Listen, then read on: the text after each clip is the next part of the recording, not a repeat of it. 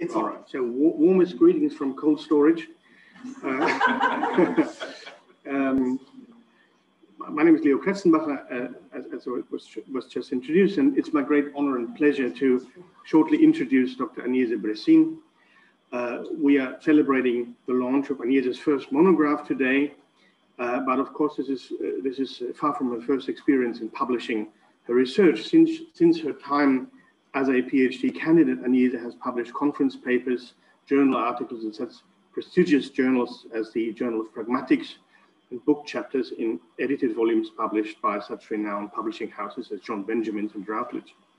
And while the book we're celebrating today is thematically situated in the pragmatics of address research and has the distinction of being the second volume in the John Benjamin's rather new series, Topics in Address Research, and I just got the program today of the Bergamo conference, and Agnese will, in our address research circle, will give another paper there. Agnese's fields of research also include the rich variety of dialects and languages in Italy, and I'm not going into that discussion whether they're dialects or languages. Linguistic practices of the Italian diaspora, and the participation of culturally and linguistically diverse populations in medical research. Not to mention that the languages Agnese has done research on, and that not everyone might know that, include not only Italian and English, but also Czech and Slovak. John Hagig and I were lucky enough not only to supervise Agnese's brilliant PhD thesis together, but also to co-author some of the titles on Agnese's impressive list of publications with her. Somehow, while doing a PhD and starting an academic career, Agnese also found the time to successfully navigate Australia's notoriously difficult immigration bureaucracy and start a family. So I don't want to take too much time away from Agnese's presentation of the research published in her book and our celebration. So without any further ado, the floor is yours, Agnese.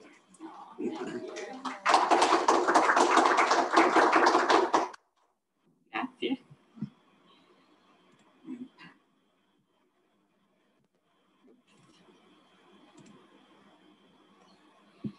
Okay, I don't need to share the screen. You need to share the screen. Sorry, I'm too excited. Share screen. Yes. Yeah? Should work now. Yes. Okay. Okay. Can I close this or minimize? Put it up here. That should work. Yeah? Okay, cool. So, thank you very much, Leo, for the very generous introduction. So, yeah, finally my book has come out.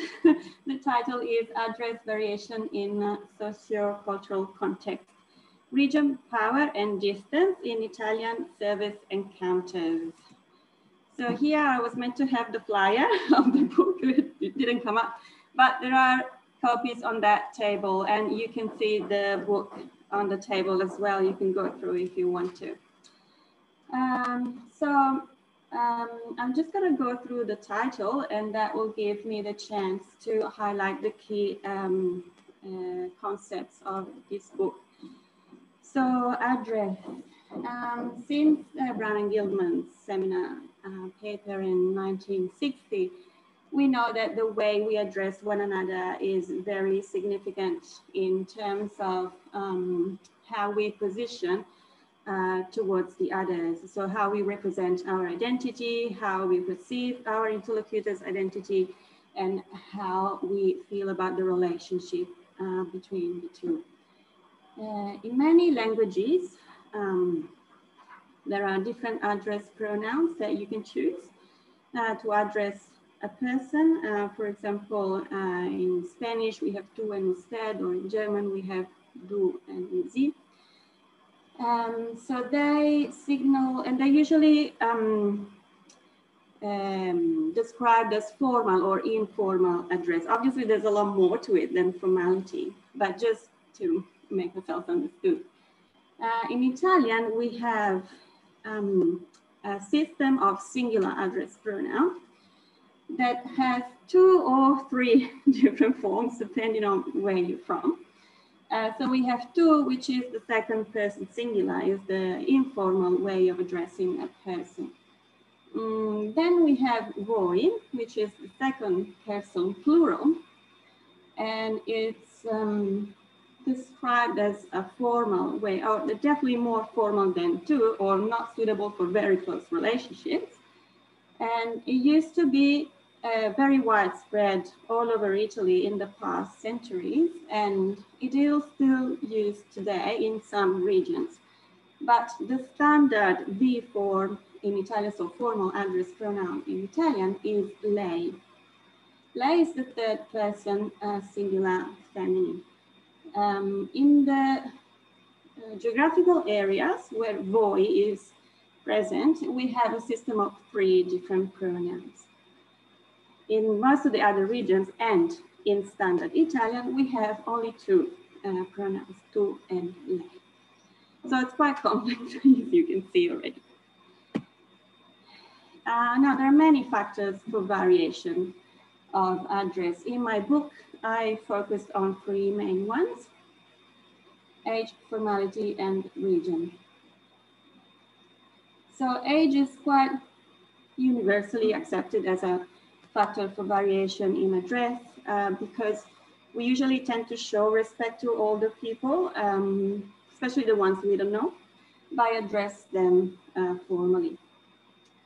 And the formality, I'll say more about this when I talk about the sociocultural context, but in general, we know that formality influences the address pronouns that we use. For example, if we think about a context like a courtroom or at work, we tend to be more formal with our interlocutors than when we're in the family or with friends. And the region is one of the key aspects of the book, and I will tell more when we go through the sociocultural context. So, Italian regions. The linguistic background of Italy is quite complex and articulate. We have lots of local languages. Sometimes they're called Italian dialects, or most of them can be called Italian dialects, but they're better understood as local languages. So they are languages derived from Latin, parallel to Italian, so not derived from Italian. And in many regions, a lot of speakers speak a local language as well as a regional variety of Italian. This is linked to the fact that Italian regions have a very strong cultural and political history. So there were, many Italian regions were separated in history, and they developed their own political history. And that's why the local languages also developed independently, or relatively independently. All of this contributes to marked regional identities. So we have different languages, different traditions, even different climate and different local produce and different culinary traditions. So they all contribute to marked regional identities in Italy. There are also cultural models and stereotypes associated with Italian regions. One of the most common ones is the north-south dichotomy. So there are stereotypes associated with the macro region of northern Italy and southern Italy. Not that this is something that I want to favor or facilitate, but just to talk about the positive side, the northern is usually represented, the north, of Italy is usually represented as more economically dynamic and people are hardworking. And the south is usually depicted and more authentic. And then we have Rome, which in some respect has some of the characteristics of the southern cultural model. But on top of that, we also have a quite distinct, very long history, obviously, and cynicism and also humor. And the language variety of Rome is also quite well known, also due to its large presence in the cinema and in the television. So that was the Italian regions. Now, if we look at the other aspect of the sociocultural context, this is restaurant encounters. So this is the situational context that I chose for my investigation. What are restaurant encounters? They are part of a type of service encounters. In particular, I focus on the relationship between customers and waiters.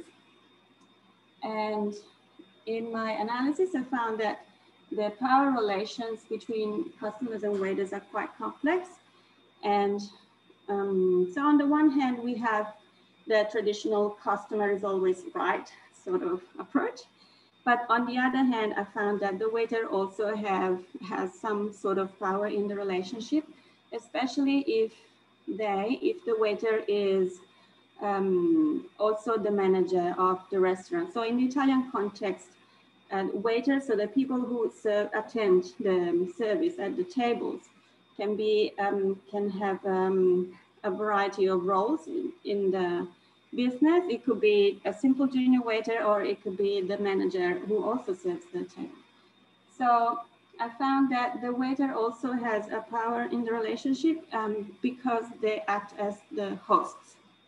So they have the power to set sort of the house rules of the place in terms of what is expected and what is allowed. I differentiated this situational context into 3 different levels, from low-end restaurants to high-end restaurants. And that does refer to the formality of the context. So a refined restaurant will have a higher level of formality than a modest restaurant, and all in between. This factor also influenced the use of humor and dialect in the language practices. Now, before I go to the study, I'm just going to have a sip of water, excuse me.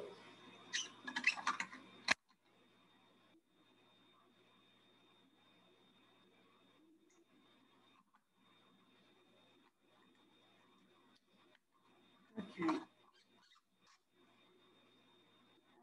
So I found that this study is significant, at least for these 3 main points.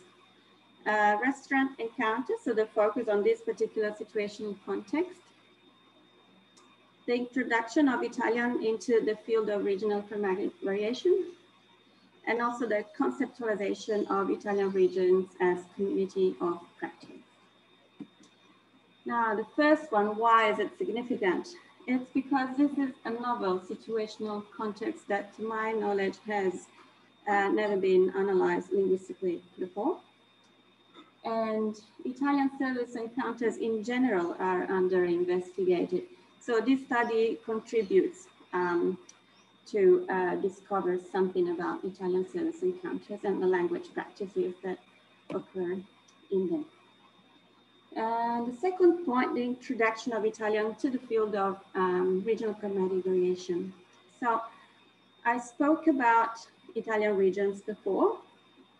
So in each region, I said that often, or at least traditional, there is a local language as well as a regional variety of Italian. Regional varieties of Italian have been an area of research that has been quite popular for decades in Italian linguistics and dialectology. However, it has mostly focused on lexical aspects, phonetic aspects, some morphosyntactic aspects, but not much on the pragmatic aspects. And as Schneider and Plasencia also pointed out in 2017, pragmatics has often been neglected in the study of regional variation, and Italian is no exception in this respect. So my study contributes also to the description of regional varieties of Italian in their pragmatic aspects.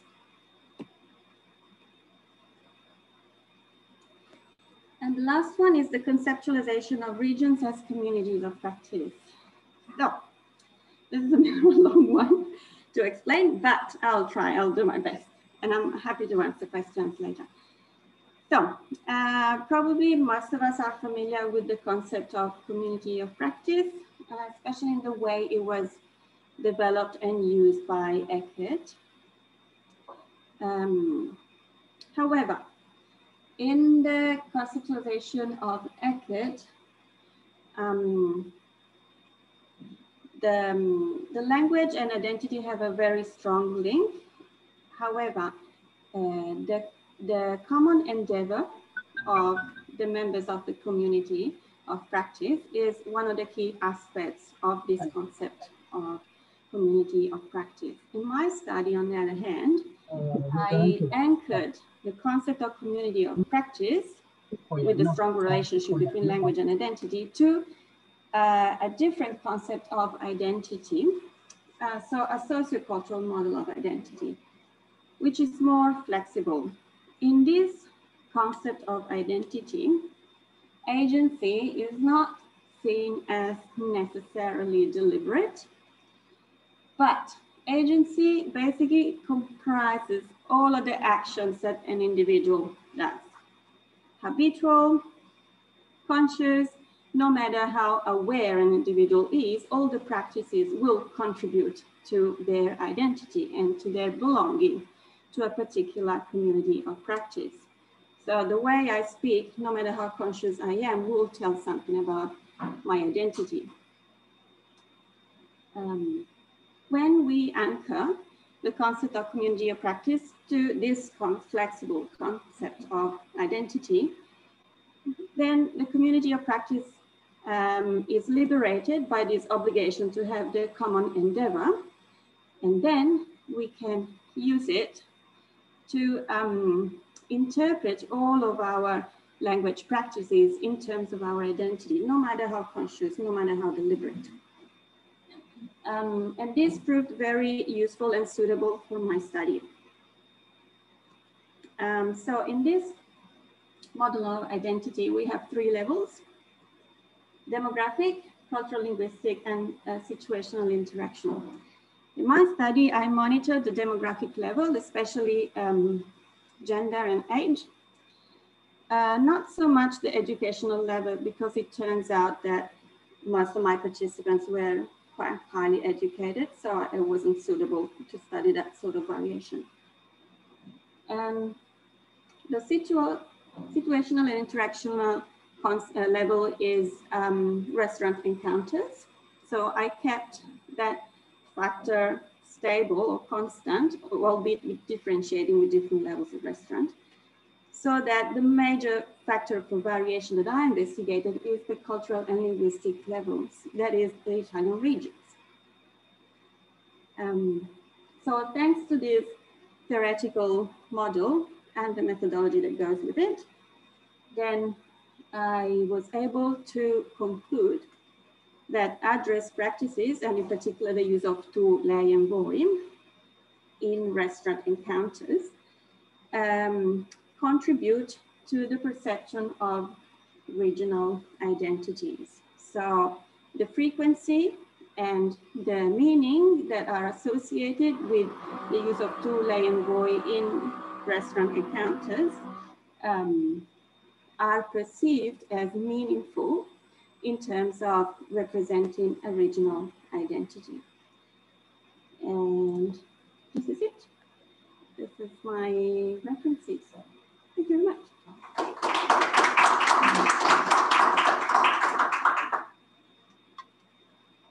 Right. Okay, so should we perhaps, do you want to unshare the screen? Yes. Yeah, stop share.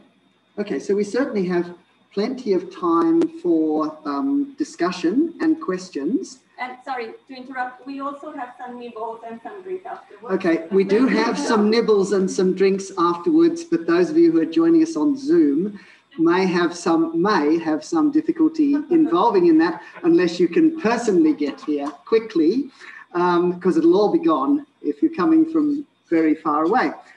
So if we're going to have some questions, Those of you who are talking from within the room might like to come forward and ask the question here, or make your point here, so that all the people who are watching by Zoom can hear it.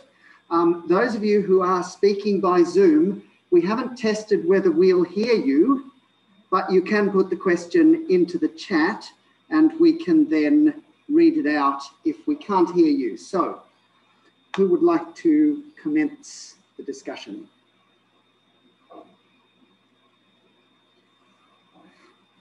John. Sorry, I mean, I understand that the major function, the purpose of today is the actual formal book launch, but I wonder if you could just give us a brief overview of your major findings in terms of the pronouns. Yes, sure. I have a few slides on this one, so I'll go back to the presentation. But you have to share it. oh, of course. Thank you very much. Share this one.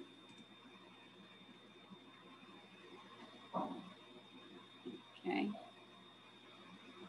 Hello. It will come, hopefully. Oh, there you go. So that's the background, methodology. Research question here. Cool. Findings. Hello. Okay, cool. So the main finding, as I said, regional variation is the main topic of the book. So I can show you what the findings of regional variation are. In my study, I found both quantitative and qualitative differences in the ways and in the frequencies in which that's a good point. Thank you.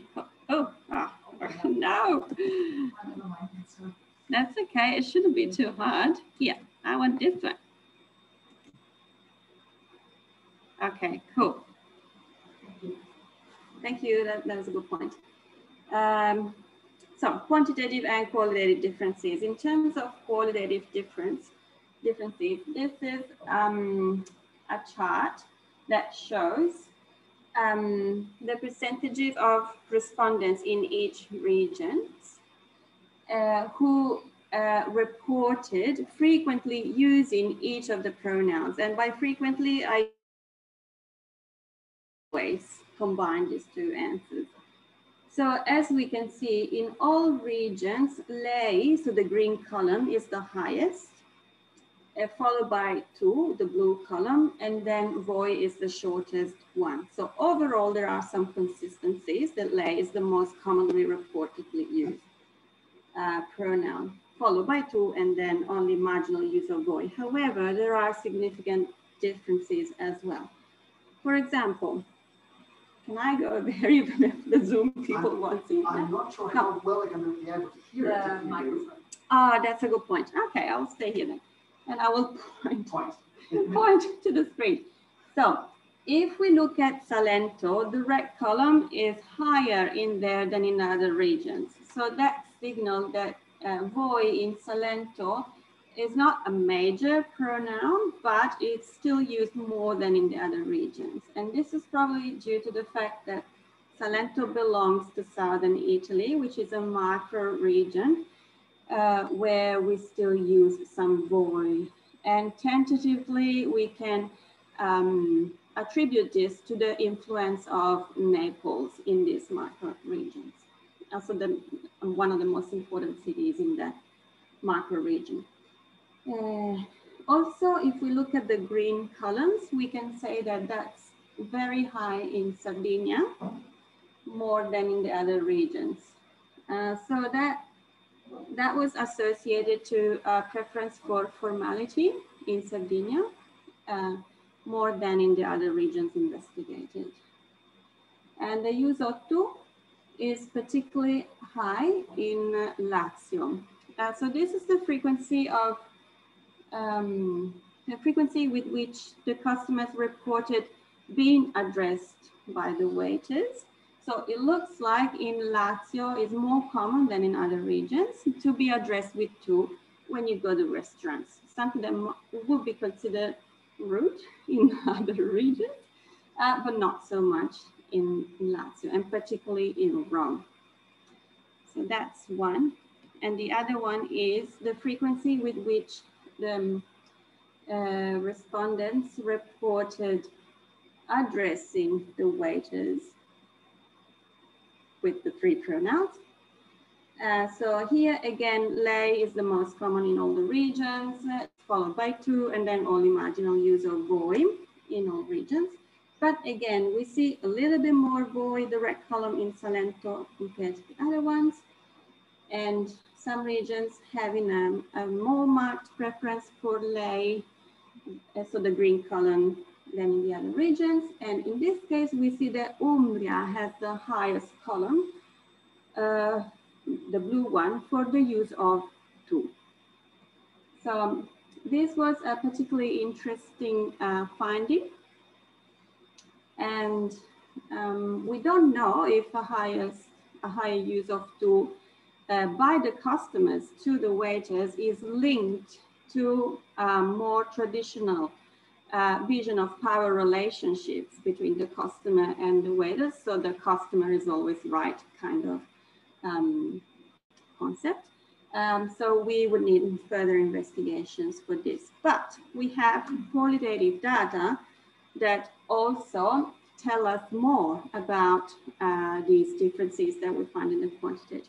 So I don't want to take too much time on this, but we have some comments that indicate the preference for distance in Sardinia. So this respondent was criticizing the use of ciao, so an informal greeting, together with the use of tu in Rome and Milan. So as a Sardinian, he prefers lei, so the use of more distance in this relationship, so between the customers and the waiters.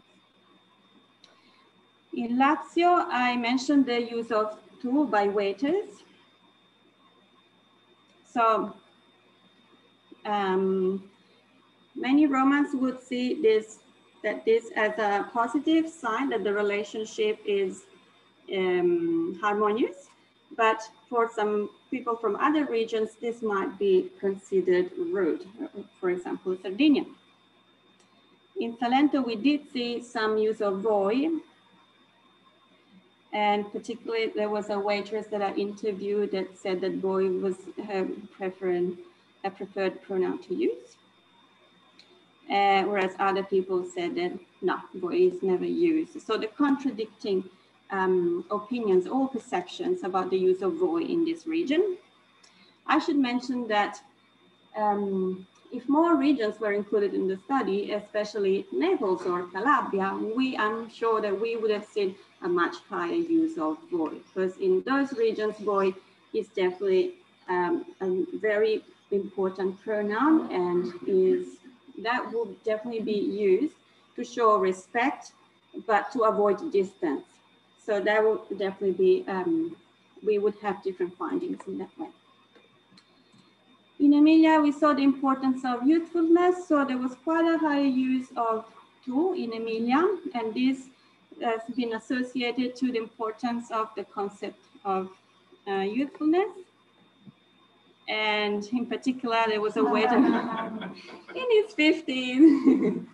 he thought that it was, he was somehow offended by when he was addressed with lei. That made him feel old. In Umbria, we saw quite a large use of tu by the customers. And I did mention that tentatively there could be an association with a traditional vision of power, but also we need to remember that there's quite a lot of transition from a non-reciprocal use of tu and lei, so formal and informal between the customer and the waiter. So the customer being in a higher position than the waiter, but then this could transition quite quickly to a mutual tu. So obviously surveys have lots of limitations in the terms of data that they can produce, and one is the fact that the language practices and the relationships between people, they're quite dynamic. They don't need to just stick to whatever they start with. And yes, this is the findings of regional variation. Thank you for the question. Thanks. Well, there's been a lot of action on the don't go away.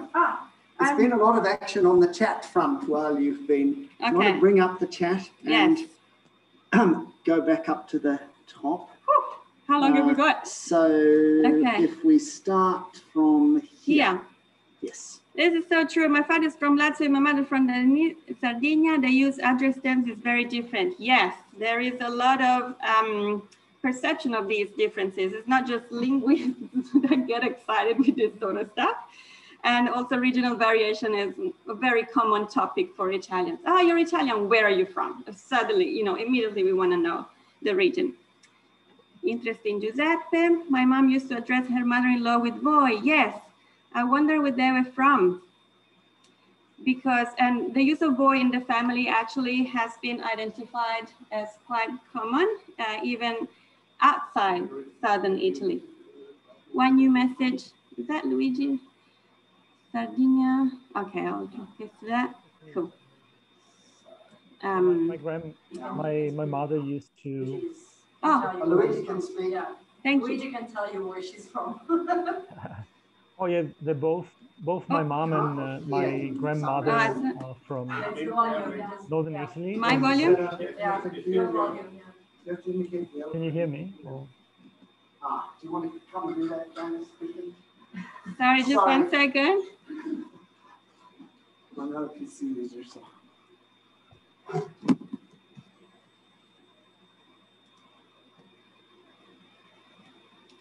No.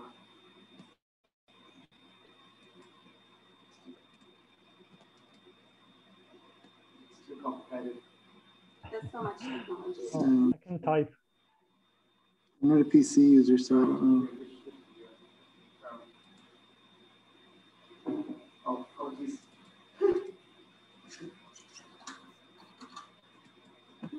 Oh, no, wait, actually, it's in Zoom. It's in Zoom mode, you can't. So it's easier if Luigi can answer. Yeah, no, Luigi can type. Yes, Luigi.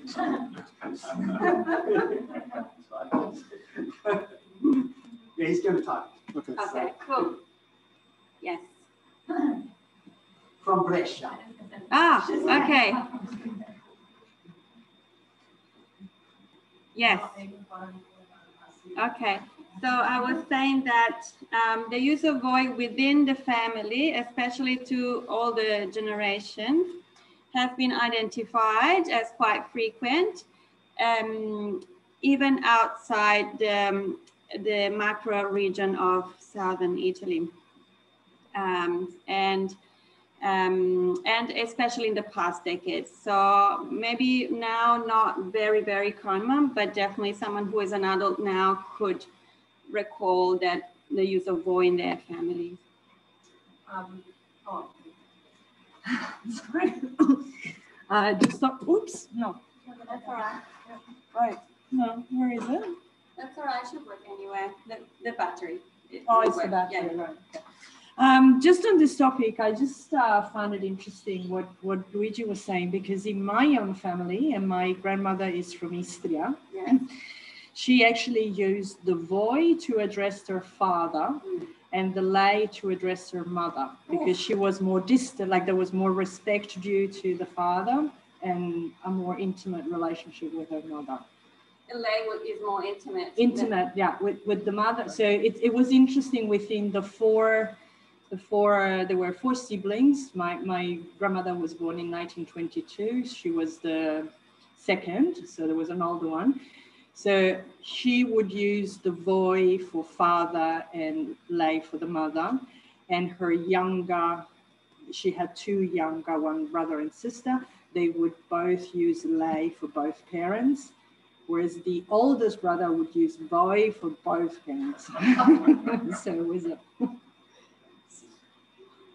Thank you, Gregoria. This is quite a good example of how complex it might be to navigate the system of address pronouns in Italian. And also, I found it interesting that lei was interpreted as more close, as the closer. As in comparison to boy. Yes, so that's one interpretation. But for example, in the regions where voi is still currently used, then voi is not as distant as lei.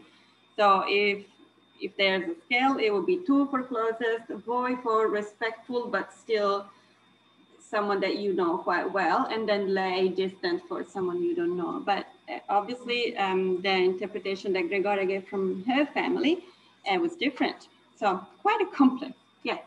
So if you want to just go back and deal with, just go up the chat a bit, yeah. Because there's still, yeah, so the one from David Detterding is the first substantial. We just have to look at David.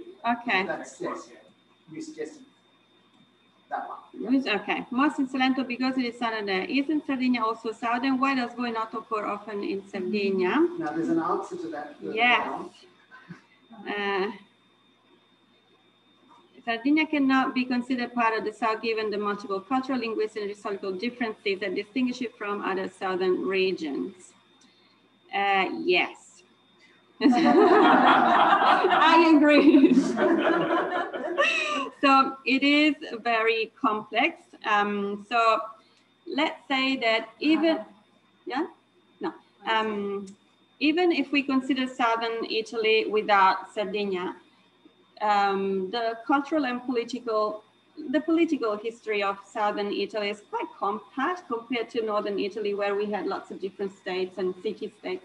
The south was kind of mostly belonging to the same state under different foreign ruling, but usually belong to a compact state.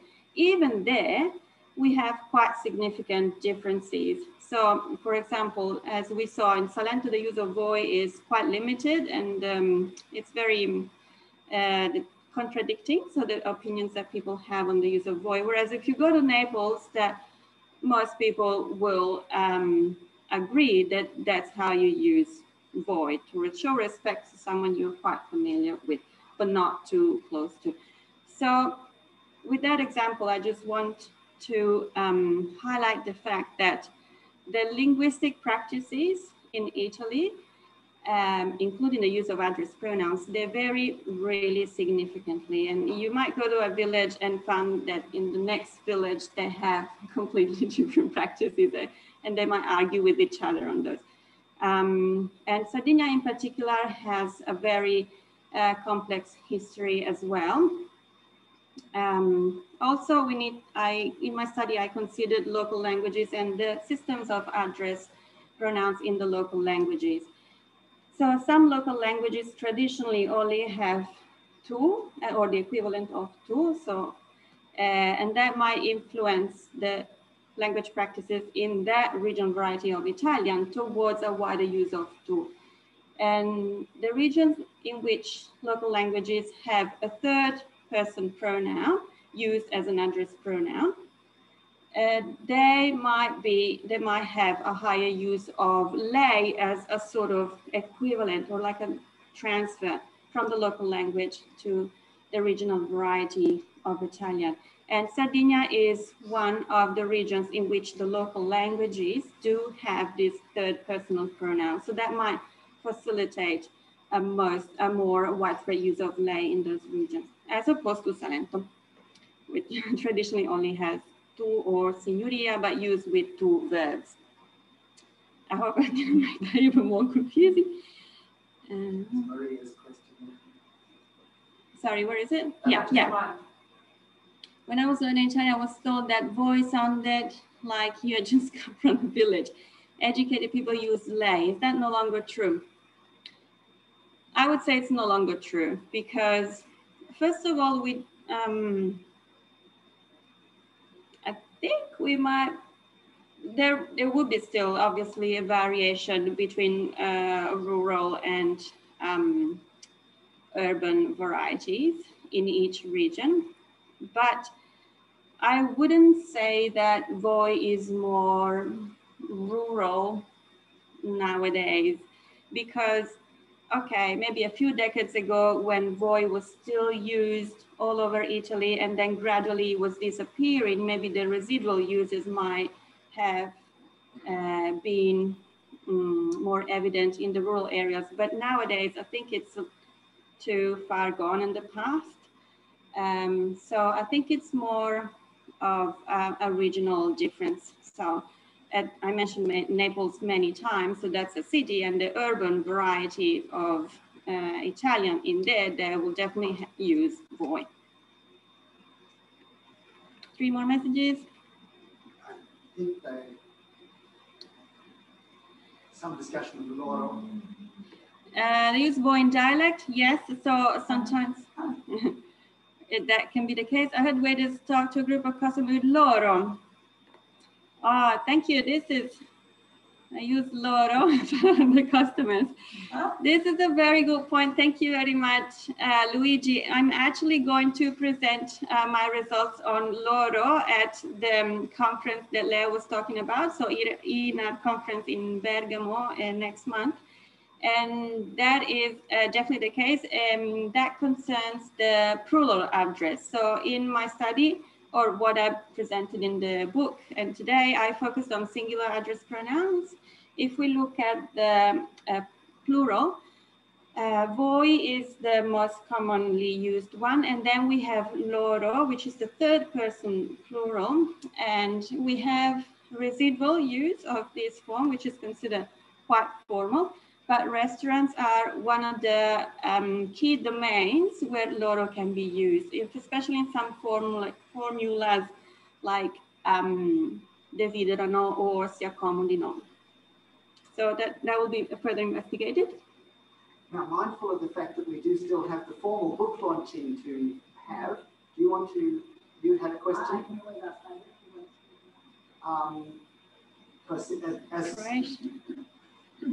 As so frequently happens during these talks, once the discussion gets going, the questions get more and more, but we do have a formal book launch to do. So why don't we do that now? The questions that are in the chat can perhaps come back again. So how are we doing the book launch? I'm happy to do it. Yes.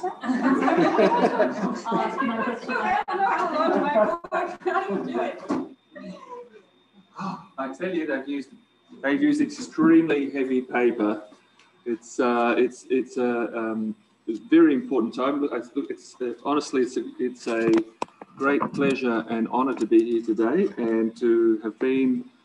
Leo and I certainly consider ourselves to have been privileged enough to be a little part of Agnese's journey, and we're delighted to see the full publication of the original dissertation. This really is novel and groundbreaking. This is really, there is very little research done on service encounters really in any aspect in Italy, and the stuff that there is basically from the 1980s and nothing to do with this kind of thing. It's amazing no one thought to do this before, given the importance of food culture in the Italian context. And I think this book is actually going to be a really great success. So my congratulations to Agnese to seeing it through to publication. I know that the reviewers' comments, both in the PhD but also in the book review, were fantastic as well. So congratulations to Agnese, and here is what it looks like. It's very beautifully designed as well.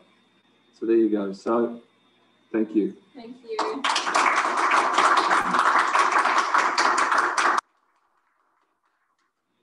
Look, there are still a few more things on that. More. What do you want to ask your question? Yeah. We've got another 9 minutes. So I had a question, Agnese, about, well, a couple of prongs to it. Was it all self-reported? So you asked people, you didn't record interactions in noisy restaurants. You asked them what they use in encounters, and is that correct? It was most, I could come, yes. Come and maybe with Stacey. Most of the data is reported data, but I did do some observations, so no recording, but I unfortunately had to go to a few restaurants and observe the language practices, both at my table as well as the neighboring tables.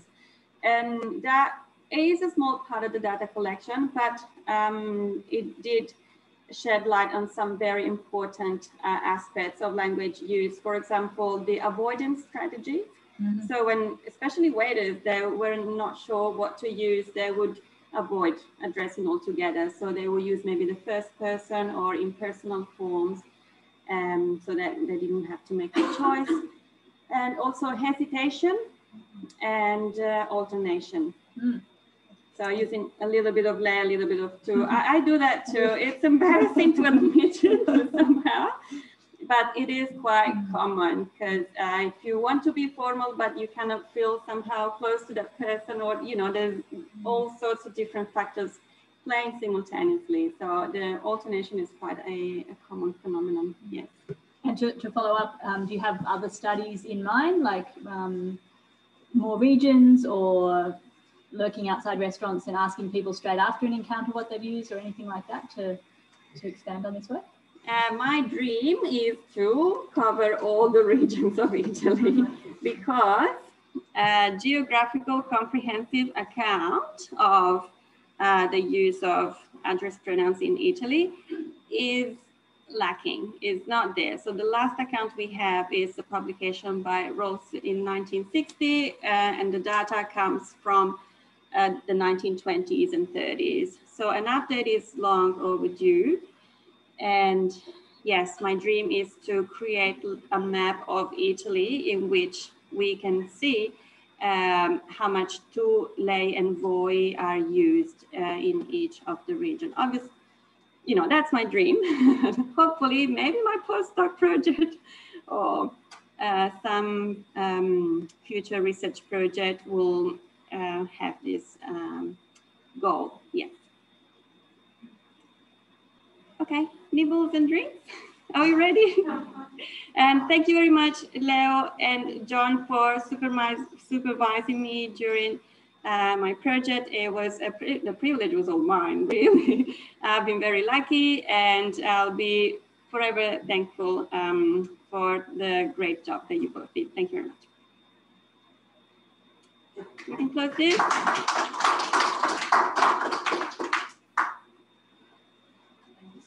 I think there are still a few points in the chat that we didn't manage to get to deal with, but perhaps we will call it an end here. Those of you who want to discuss the matter further with Agnese can, of course, contact her directly, and, of course, get the book, which, for those of you who are not here, I did put the link up earlier. But again, if you haven't got it, we can provide it. So apologies that we can't invite all of you to join in the food and drink that has been provided here, but those who are in the room, we can now go through to the tea room where it's a tiny bit warmer and enjoy something there. So thanks to everyone, and thanks again to Agnese. Thanks for coming.